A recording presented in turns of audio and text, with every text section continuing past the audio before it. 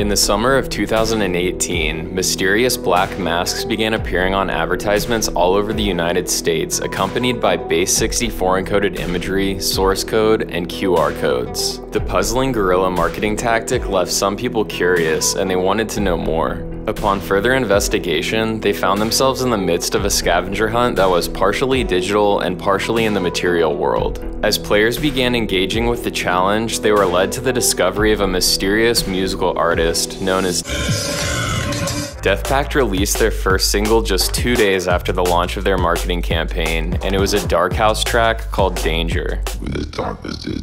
The track was extremely well produced, and their marketing and branding were also top-notch and professional. Due to all of this, some people believe that Deathpact was a side project of a well-established artist, but no one knew who it might be. However, just a few weeks later, the mystery began to grow even bigger when Deathpact made an appearance on Rez's sophomore album, A Certain Kind of Magic. Rez collaborated with Deathpact on her track called Life and Death. It's one of the more standout singles on the album due to its abrasive industrial sound design, and much of that can likely be attributed to Deathpact. Life and With Deathpact's appearance on the album, fans were left with even more questions. Could Deathpact be Rez's side project? Could they actually just be a completely new artist and Rez just really likes their sound so she wanted to collaborate? Could Deathpact be the side project of a well-established big-name artist? There were so many questions. Over the course of the next 2 months, 2 more Deathpact singles were dropped, First Interference and Piston. During that time, the scavenger hunt continued, with new fans working in collaboration to solve the puzzle. All of their combined effort culminated with the discovery of a padlock hidden in an undisclosed location within Los Angeles. It contained a single USB drive called Death Drop 1. The USB was loaded with an unreleased Deathpact EP called Cypher 1, as well as an unreleased track called Earwig. The discovery of the USB drive triggered the official release of the Cypher 1 EP, which came out in September of 2018. The EP contained a total of 5 tracks, and none of which were collaborations. Shortly after the release of Cypher 1, a Discord server called DEATHCORD was launched. It became a gathering place for anyone interested in the Deathpact enigma and unraveling the mystery. The community began to work together to decipher hidden messages in a photo that Deathpact had shared to social media. This marked the beginning of the hunt for Death Drop 2. The hunt triggered the release of 2 more singles, Formality and End of Time. Additionally, the hunt triggered the release of a Deathpact remix of Odessa's song Loyal, the first ever Deathpact remix. The second lockbox was finally tracked down in New York City, and it also contained a USB drive just like the first Death Drop. The drive had an unreleased track on it called Backbone, which was later released on Deathpact's website alongside 2 other unreleased tracks, Busker and Earwig, but they were only available for a few hours. The USB also contained the Cypher 2 EP, which was released following the discovery of the second Death Drop. At this point, it was clear that Deathpact was far more than just a masked producer. It was a full-blown augmented reality game that fused the digital world with the material. The hunt for the third Death Drop ensued in 2019, taking fans months to complete. During the hunt, a new Deathpact single was released on Deadbeats, a collaboration with 1788L on the track Malfunct. For those that don't know, Deadbeats is a bass music label that was created by Zed's Dead. This was an interesting release for Deathpact fans as it showed us another artist who Deathpact is connected to in some capacity, but it also connected Deathpact to a record label. A month later, the third Death Drop was completed, and it revealed 2 new unreleased tracks called Eclipse and Eternity Part 1, as well as a mysterious recording labeled Delightful Interception.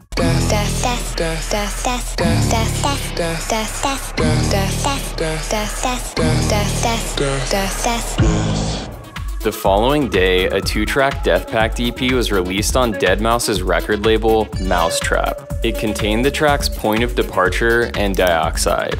At this point, the mystery of Deathpact was bigger than ever. I mean, who releases on both Deadbeats and Mousetrap? They're dramatically different labels with totally different sounds. On top of that, the project was less than a year old, and there were already multiple Deathpact tracks that will likely never see an official release, which is commonly a staple of many artists with hyper-enthusiastic fan bases. The project was getting bigger, and consequently, so was the mystery.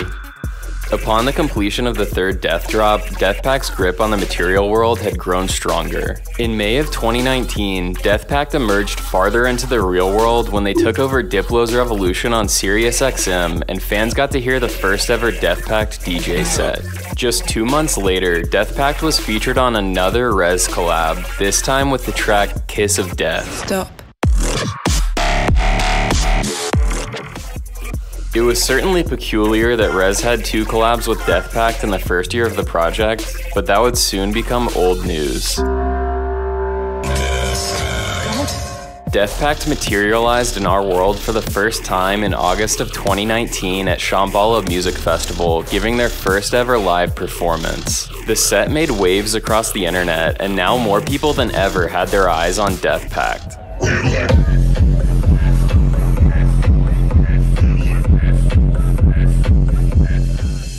Weeks after the performance, another death drop was made called Death Drop 3.5. This drop was intended to be found at Shambhala, but due to unforeseen circumstances, it was lost. However, the hunt still continued. The users who were able to crack the code received Death Drop 3.5 world debut t-shirts in the mail. Not much later, a new mystery appeared in DEATHCORD. It was a GIF of a phone number, and when a user ran the image through a slow scan TV decoder, a music festival lineup was revealed. The lineup was for a new digital music festival called Earwig, which was named after the unreleased Deathpact track. Over the following year, between 2019 and 2020, a total of 3 Earwig festivals occurred, each time raising money for an organization looking to make positive change in the music industry. Deathpact played a set for the second Earwig festival in 2020, but not the first or third. At the end of 2019, Deathpact was revealed to be a last-minute addition to the Snow Globe Music Festival lineup, marking their second ever materialization. They were later booked to play Electric Forest in 2020, but the festival was ultimately cancelled due to COVID-19. Just before Snow Globe, a new scavenger hunt was revealed. A time has come to make a decision. Are we in this thing alone, or are we in it together? Deathpact had left clues in some of their merch that would be sold at Snow Globe. During their set at Snow Globe, they played a vocal sample that says, "DEATHCORD, we were lost, but now we are found." This gave someone in the crowd the idea to check the lost and found, and when they did so, they were given a golden Deathpact mask that was left there by Deathpact. A little over a week after their Snow Globe performance, Deathpact hacked Deadbeats Radio, showing further ties to the label. You unlock this door with the key of imagination. You're traveling through another dimension of not only sight and sound, but of death.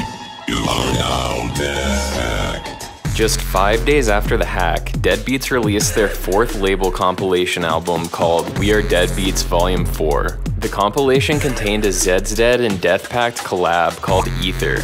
At the very end of the song, a strange recording says, "Deathpact is Zed's Dead."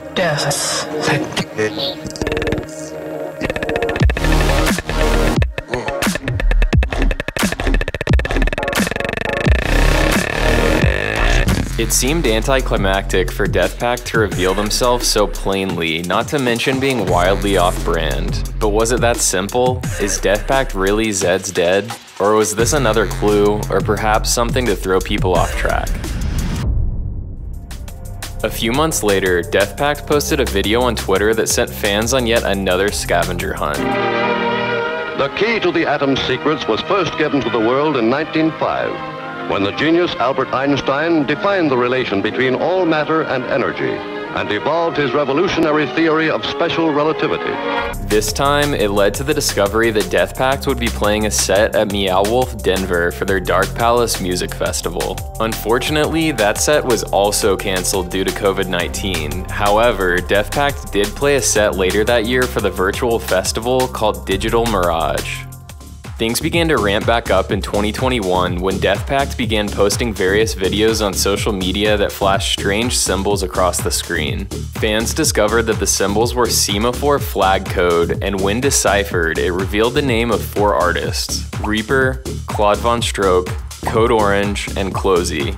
Fans realized that these artists had been selected to remix unreleased Deathpact songs, and one remix was released every day for 4 days. This was only the first step though, as it was a part of the most complex death drop ever up to that point. As the hunt continued, 4 more remixes were released: Bikla, Opio, Death Heaven, and Jean-Michel Jarre. 2 days after the release of the final remix, a Deathpact vinyl was put up for sale on Deathpact's website. As fans began receiving their vinyls in the mail, they realized that not everyone got the same vinyl. Some were black and some were white, and they contained different cryptograms on the back. Both versions of the vinyl included a center label with MC Escher's Angels and Demons with the colors inverted. While the black and white vinyls looked different, the audio on them was the same. The cryptograms on the vinyl led fans further into the death drop rabbit hole, ultimately triggering the release of the 4-track Split Personality EP, followed by Split Personality Part 2, which contained another 4 tracks.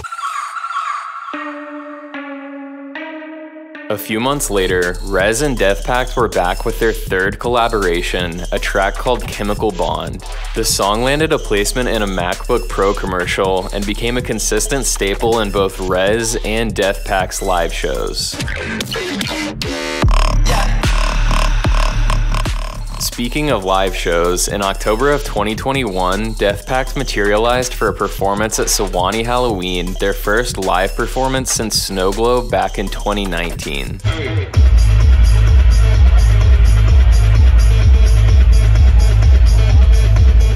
The day of the performance, a new death drop appeared, Death Drop 4.0. This time it was another USB drive hidden in a lockbox, and the drive contained 2 songs, an unreleased Deathpact original as well as a Deathpact remix of Millennium.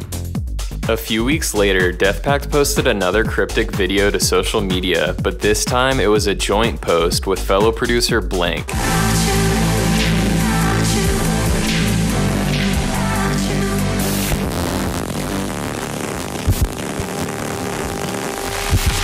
The message was quickly deciphered by fans, which triggered the release of a new Deathpact and Blank collab called Mitosis. Following the release, Deathpact played 2 more shows to cap off 2021. First they played Holy Ship, and then they played a show in Chicago for the Deadbeats tour. 2022 shaped up to be Deathpact's biggest year ever on the live front. They kicked off the year with a set at Okeechobee Music Festival, followed by Coachella, Electric Forest, a return to Shambhala, and a few other sets. Now I want to talk about that Shambhala set for a second. Up to that point, Deathpact was just one person, right?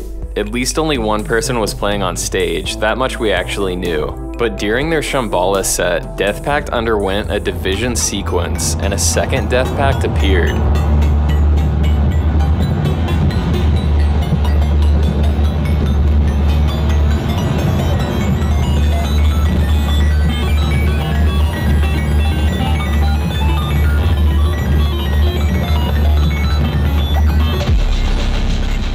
Fans went wild with new theories, saying Deathpact could be Daft Punk or Odessa. And there might actually be some merit to one of those theories, but you're gonna have to watch my Deathpact Part 2 video to find out more.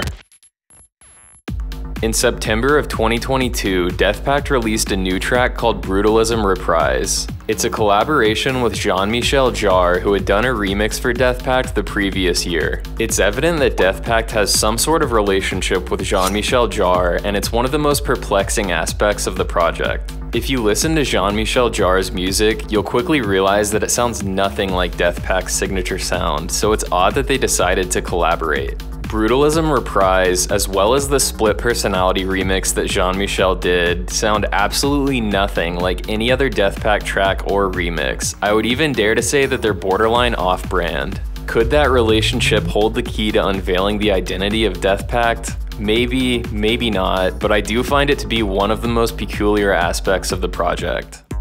Anyways, a week after the release of Brutalism Reprise, Deathpact got to play at Red Rocks as support for Closey. A month later, on November 4th, Deathpact had their first ever solo headline show in Los Angeles. Except, that wasn't the only show taking place that night. Deathpact played headline shows in Los Angeles, New York City, Vancouver, and Orlando all in the same night. So we thought Deathpact was just one person, but later found out it's two, but now it's 4? How many freaking Deathpacts are there? Just days before those 4 shows took place, Deathpact released a 2-track EP called Midheaven Opus 1. A month later, Midheaven Opus 2 was released, which also contained 2 tracks. It was followed by 2 more 2-track EPs, Midheaven Opus 3 and 4, which were released in January and February of 2023. Together, these 4 EPs combine into one 8-track album. Now, just a few days before the release of the final leg of the project, Midheaven Opus 4, Deathpact posted a video on social media that contained a tablet with symbols on it in the bottom right of the video. The symbols led Deathpact fans on another wild goose chase, with one of them ultimately finding a lockbox with a USB drive in Chicago. The drive contained a flyer for a Chicago Deathpact show as well as a video with coordinates for the next Death Drop location. The lockbox also contained contact information for an employee at the venue so that the finder could contact them to get free tickets to the show. 5 more lockboxes were later found, all with the same contents but for their respective city. The other 5 cities were Charlotte, Denver, San Francisco, Seattle, and Philadelphia. Those 6 shows took place in April and May of this year, and Deathpact hasn't released any new music since Midheaven Opus 4. All of this has led us to the most recent Death Drop. It all started on May 22nd when Deathpact shared this image on Instagram.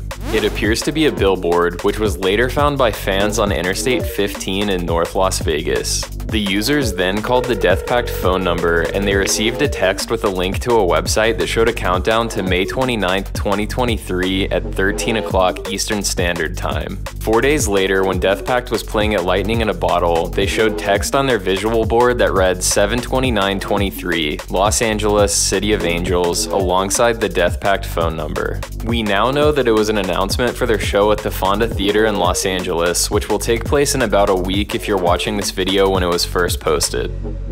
Deathpact is arguably the most interesting electronic artist to emerge in the past 5 years, and maybe well beyond that. The whole project is meticulously planned and perfectly executed on a scale that I've never seen done before. To be able to do everything that Deathpact has done would require a lot of money, which is something a brand new artist probably doesn't have a lot of. Additionally, their sound design and mixes are top tier professional quality, and I mean top tier, like Space Lace's, Deadmau5, and Skrillex top tier. It's highly unlikely that a newer artist would have that level of production and engineering prowess unless they were honing their craft in private for like 15 or 20 years. So having said that, it's very likely that Deathpact is the side project of an already well-established artist, or perhaps a collective of well-established artists.